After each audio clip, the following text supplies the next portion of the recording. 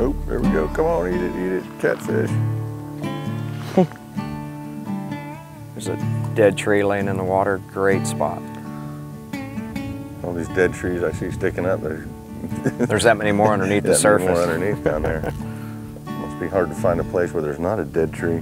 That's correct. Working these deadly combos like this are great for kids too, man, because it's such a visual. And when it's slow, they always got something to look at and they don't get bored. Absolutely. Even for the novice angler. Oh, yep, or the pro. Or the pro.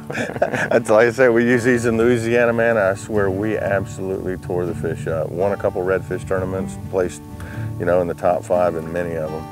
Blair, all the dead trees that you see are laying in the water here. They're all a result of Hurricane Wilma that we had here 6 years ago. And basically this is where the storm came in. This the eye of the storm, right? It was right here? Right here, ground zero. And as a result of that, all these trees are decaying and dying and falling in the water and just creating a natural habitat for the redfish, the snook, the trout. So this is the honey hole right here, huh? This could be the spot right here. See what, oh, did you see that fish? Yeah. I had been waiting to hit a mullet in the air when I cast. You were real close on that one.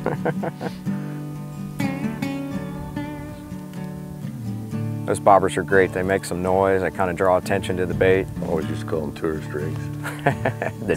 Till we won about 200,000 or about 150,000 on these things. The Deadly Combo. Oh. He's looking for it. He's looking for it. It's right here underneath this big orange float. Right there. There we go. Get him out of there. It took him a while to find it, didn't it? It sure did. That's a redfish. Any good time in the winter time is a good time to catch a redfish, especially in shorts when everybody up north's freezing. The middle of December, right? The middle of December. What, we got a week and a half before Christmas? Yeah. And welcome to this episode of Addictive Fishing.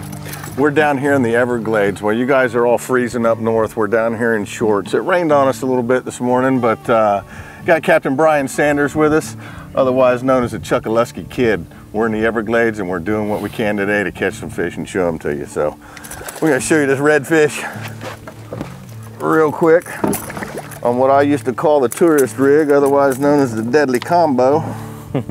And absolutely tore that DOA shrimp up on the Deadly Combo.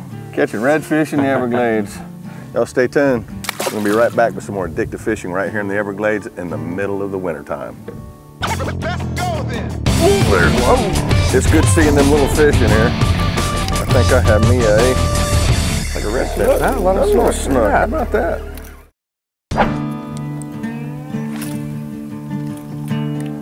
Looks like a nice quiet spot for them to come up and get warm on this nice December day in the sunshine.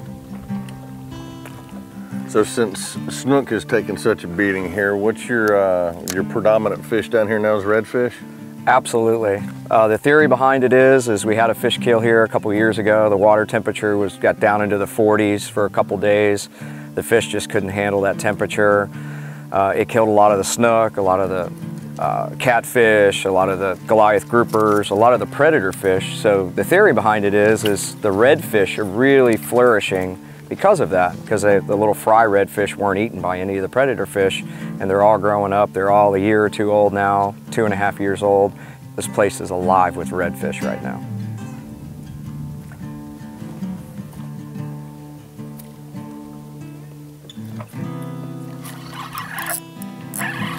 There's snook. It's good to see. A little snooky. Good to see some snook around, right? Yeah, no kidding.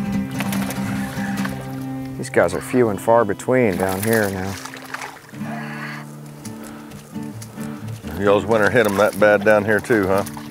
It was really bad, Blair. It was the most disgusting feeling to see all this dead floating fish. Good to see them that one. That one come in just from the outside, huh? Mm-hmm. I think I can get it. Pretty little fish. Silver with yellow fins. Look at him.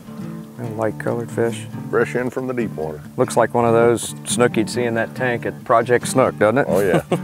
Yeah, those snook are getting to be just about that size right there. Blair, how long do they keep those snook in the holding tanks there at Project Snook before they release them into the wild? I think it's, you know, right at about a year to a year and a half. It'll be about, you know, 8 to 10 inches long. A little bit, ooh, there goes a shark right there. Oh, look at that. A little bit, they're a little bit smaller than the one you just caught. Okay. But it's good definitely seeing those. Ooh, there's one. Oh. It's good seeing them little fish in here. I think I have me a, Like a redfish. a little snook. How about that? Well, there's 2 in there that made it through. That's good to see. That's our future snook stock right there. Yeah, be real careful with this, dude. Isn't that funny? Now every snook you catch, you really try to baby. Oh, you really baby? Try to get them back into the water because you're just hoping they're gonna make a bunch of babies. Well, that little dude sure like that DOA shrimp. Deadly Combo. You can definitely tell when they've been in here just for a little bit. The fins start turning yellow and start getting a little darker on the back. What a beautiful fish. Get on back, dude. I do another one of those. Let's do it. You know, we might not catch the Mogan since it's the middle of December, but we can sure show these folks out here how to use these DOA Deadly Combos and catch some fish. So y'all stay tuned. We'll be right back. Get this guy re-rigged. Some more addictive fishing. Let's go then. How about right there?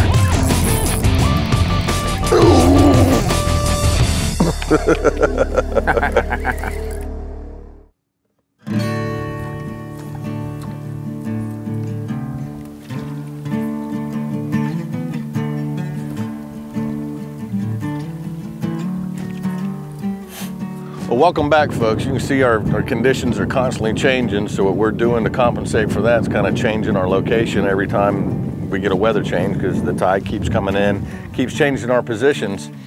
And we're still using the Deadly Combos, and the reason we're using them is just because you can throw them out there and let them sit, and the bait can stay in the same place for a lot longer time, and you just want to give it a rod just a little bit of a twitch. Now, we used to call this one a tourist rig, but until we won a bunch of money using this in the tournaments, you know, I never really used a poppin' cork with a rubber bait underneath it, and you really wouldn't think a rubber bait underneath a poppin' cork, but as you see, it's working, and it's working well. How about right there?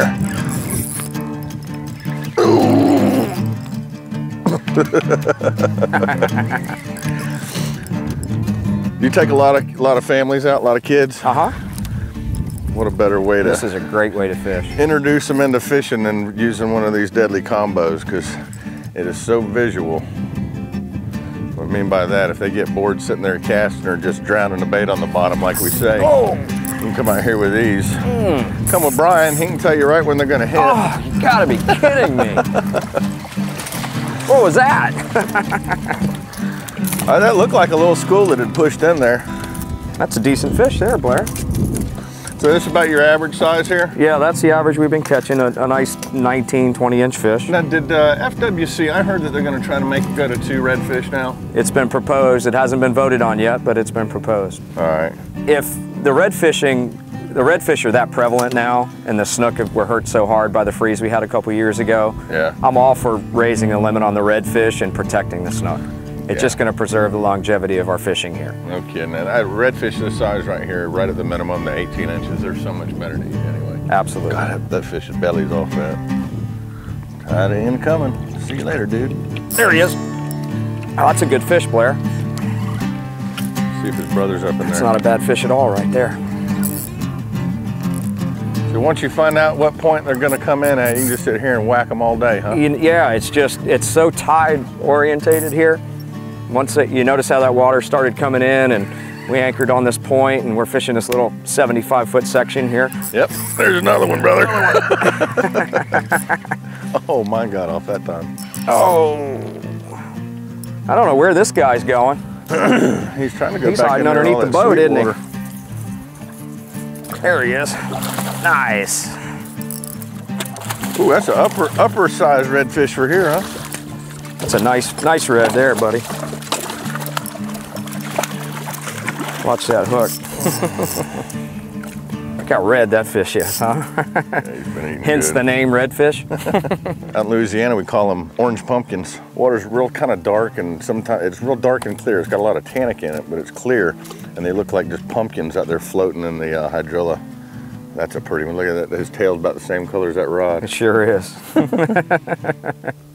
Now, what we've done today, folks, as you can see, we're using the Deadly Combos, and what that's doing is imitating shrimp sounds. When that little weight makes that sound as it's clicking, sounds just like a shrimp, and that's what they're really focused on eating right now. They're up there just rooting around any of this tide, bringing all these shrimp and little tiny crabs in. That's kind of what these fish are concentrating on, and that's what that Deadly Combo, you know, imitates, is the sound of a shrimp down there clicking. And as you see, it's working. How's that beef jerky treating you? Oh, I like it. Sticks with you all day long. Like to come in waves. Yeah, the tide's getting up there a little bit now, so this log's really covered up right here. Little guy. Oh, I just had one too. Oh! Quick release. You just wonder how many fish are actually coming through here, you know? Get a little wore out. Another one, Blair. Now that I'm re-rigged with the tourist. You ready? rig. Boy, that's a scrappy Son one of a there. Scrappy, yeah. Golly.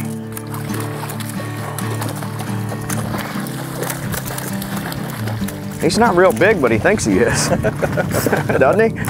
Oh! He thinks he is. He thinks he is. Still a 20-inch fish. Yeah, you remember, you gotta wonder when the hatch of all these fish were, because they're all about the same size. Aren't they?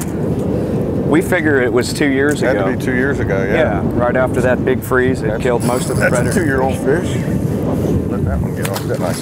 He come right back and pick it up. Came back and ate it, didn't he? Yep.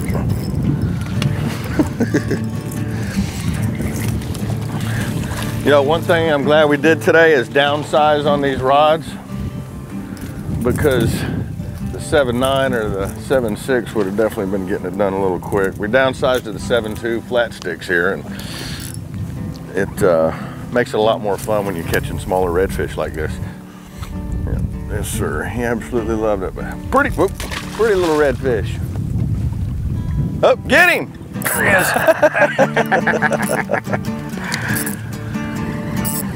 The thing that is so neat, not more than 30 minutes ago, right up here where we're casting, it was dry land. That always amazes me. But that's why God gives them tails, so they can swim up there and get that food, right? Look at all the spots on this guy. He's not real big, but he's got plenty of spots on him. Beautiful fish. We'll let him go. That was a short little window there, wasn't it? Yeah. All right, Blair, I'm gonna throw in there and see if I can't call one out of there.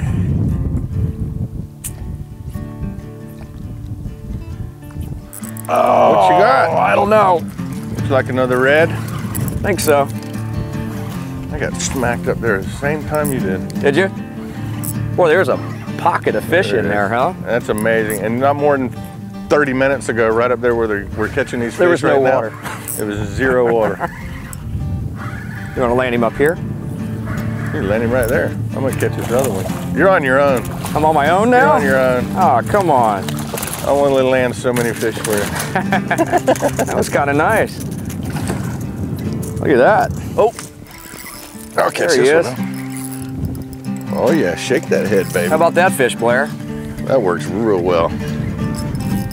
Not a bad fish, huh? Come on, dude.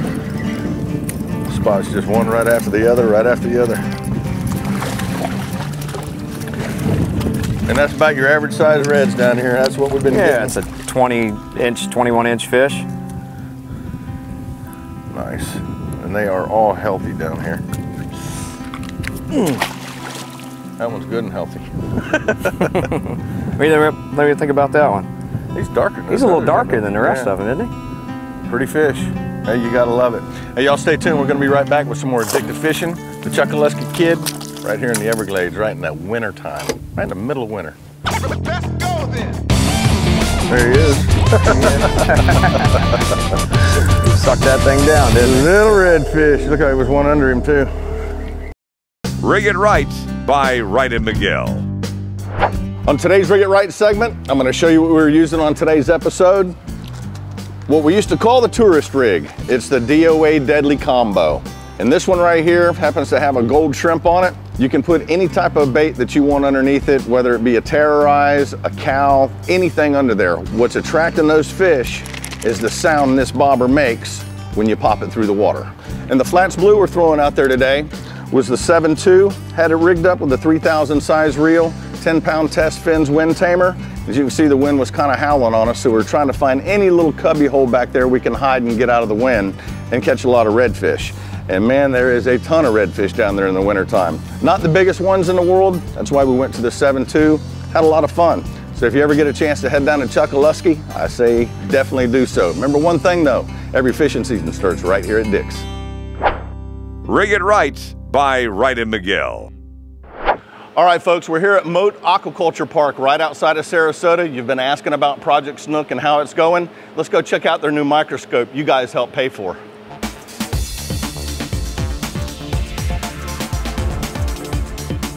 Microscope we were able to purchase this year with the funds that we got from Project Snook and the match from USF is something that has enabled us to move into an area of research where we're looking at the development within the eggs. Even though they're 4 days old, not only the length, which is just kind of fairly easy to see in that microscope, but we can look at the width, we can look at other formations like the bladder inflation is very important at this age. That can't be done without a good enough microscope and a photographic setup that allows our researchers to get good, hard, solid data back. And so this is all the digestive system right here. And right here, this small little ball, that's the bladder. We can actually record everything also. So it's not only taking measurements, snapshots, and also we can videotape their behavior for behavioral studies. This guy's the Mac Daddy. It used to be a whole day pretty much to do this. Right now, with this microscope, literally it's take us half an hour. So there's your money at work. A new microscope, saving money for Moat Marine, actually saving time, and time's money here. So anything y'all can do to help out Moat Marine, keep doing it. Anybody that hasn't done it yet, you want more Snook, help out Project Snook.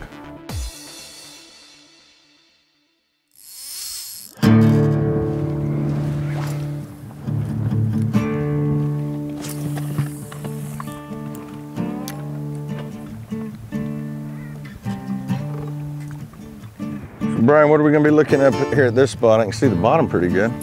Well, we're just going to work this edge of this bar up here around the corner. Just fish right off the edge of the dark spot. And you think we can catch a redfish here? I think so. There's been just a couple today that we've seen, you know.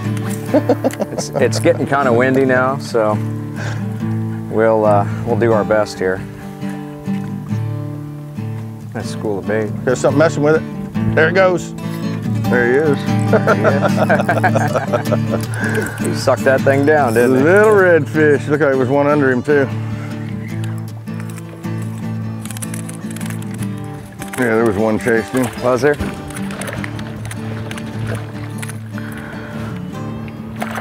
Well, what do you think this wind's going to do to us today, Brian? Keep blowing. Now. Keep blowing. Get a little rougher, a little rougher, a little rougher all the way back? Absolutely. Well, I'll tell you what, it has been a fun day catching a bunch of redfish. If y'all ever want to get a chance to do this, give Brian a call. What's your website? SandersOutdoorGuide.com. SandersOutdoorGuide.com. I'll bring you down here to the Everglades. His name is the Chuckaluskee Kid. He can flat put you on the redfish. Brian, as usual, it's an awesome day. No Mogans today, but I tell you, it was action pretty much all day long. Just you got to wait on the tide to get to a certain point. As soon as it does, you got to put your trust in the guide, because if he says they're going to be there, they're going to be there. Don't forget about the website, addictivefishing.com. Check us out on Facebook. We got the new Bogan Lounge going on. Post your videos. And we got a new thing coming up with the travel rod too. Should be in full swing here pretty soon. Till next week, we don't know where we're going to be. Check out more footage from this show by logging on to addictivefishing.com for outtakes and bloopers. Oh! I had your backup right here. How about that, huh? Out there today? A black drum, baby.